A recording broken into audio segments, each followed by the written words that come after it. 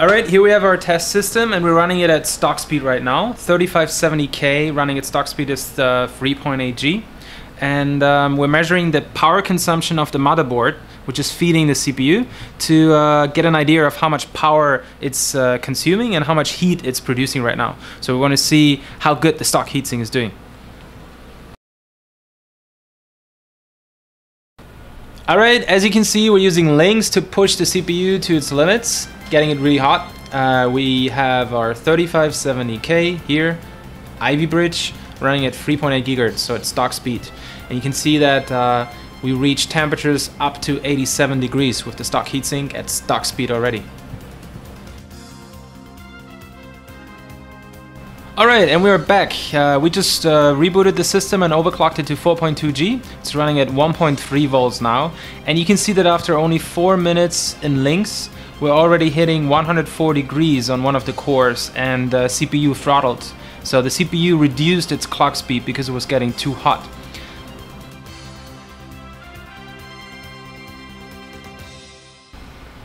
Now we have the same system overclocked to 4.2 G with Seidon installed, and you can see that we're getting temperatures that are much lower than before. With the stock heatsink we're hitting up to 105, now we're 70. We've already run links 3 times, but we can't get it to break 70 degrees, so it's 70 degrees is the highest.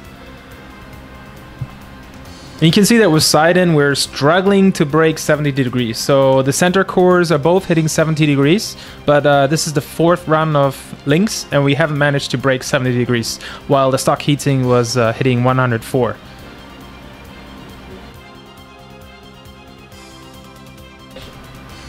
We went a step further this time and went back to BIOS and chose the profile for 4.6 G. And the links test just finished, and you can see that with 4.6 G and 1.35 volts, Seidon is still able to keep the CPU below 77 degrees, or at 77 degrees, which is pretty good for this high of an overclock.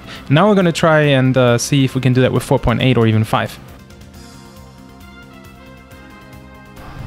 And as you can see, it's working. We're now up to 4.8 G, and this is the 2nd run of links. Seems to be stable so far. We had to increase the voltage a little bit to 1.4. But it's stable, 86 degrees max, so pretty good.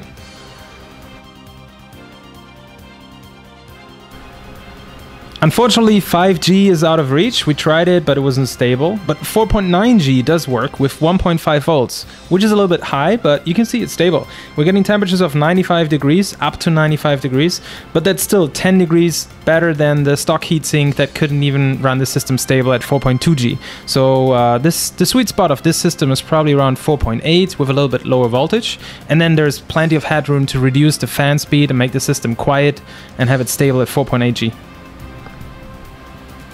One more thing, here are the BIOS settings. You can see that for the latest run, 4.9 GHz, we used the 4.6 profile that's in BIOS and manually adjusted the CPU multiplier to 49 and increased the CPU voltage to 1.45. The only other setting we changed is the, where is it? Advanced monitor, fan speed control. We disabled the Q fan, fan speed control to set all fans to maximum. That's about it. Those are all the settings we used. We wanted to show you what Seidon can really do, so we installed it on our Socket 2011 system, and we have a 3820 running at 4.6 right here. And you can see that power consumption is pretty high. It's the current reading right now shows 19.2 amps with 12.1 volts. That's over 200 watts for the CPU, around 210 watts for the CPU, and Seidon is keeping it at 79 degrees for the hottest core, so it's doing pretty damn good.